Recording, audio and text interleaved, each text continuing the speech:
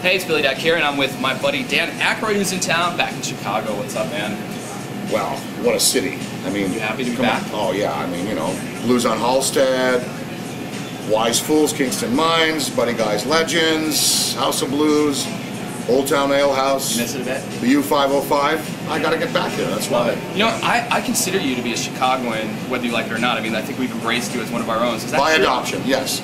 In 1974, I was hired to work at Second City, and I got my first I-551 waiver to come down here, and eventually was awarded a green card. But my first working paper was in Chicago, and it was really the first professional U.S. gig that I had. And so I came down with Candy and Gilda, and my teachers were Brian Murray and Joe Flair. I'm getting the chills. And then Blues Brothers. Yeah, Blues Brothers, Dr. Detroit, where I met my wife, and so I have a lot of history here. Love it, love and it. House of Blues, which we built, and I think that's contributed to the city somewhat. Absolutely. And as an adopted Chicagoan, how excited are you that we might get the Olympics here? Well, I think it would be a mistake if it went any other place, because this city is now peaking. It is prime.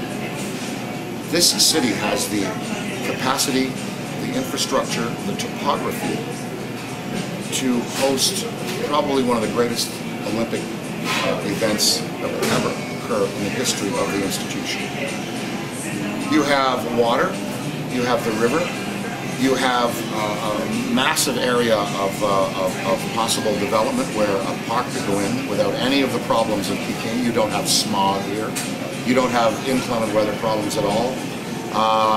You have a working force here that will bring to the whole enterprise that Chicago spirit of, you know, never give up. We can do it. We treat everybody like human beings because we wanted to be treated the same way. We have no pretensions. We're Midwesterners. You know, we're part of that great Chicago tradition of just what you see is what you get. And if you don't like it, there's terms for you.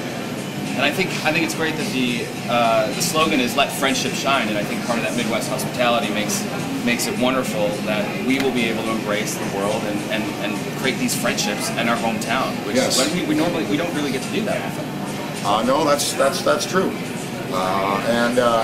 But Chicago is an international city already, so people know this town. And when it comes time for the assessment, I'm sure that most of the committee has already been here.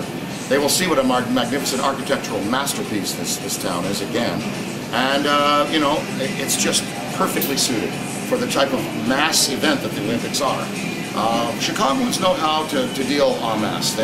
The police here are superb. There's sometimes when the traffic in the city, the way they divert it, is just a miracle how they're getting it done in terms of fixing up the roads and how the city still flows in the light of all of the obstructions.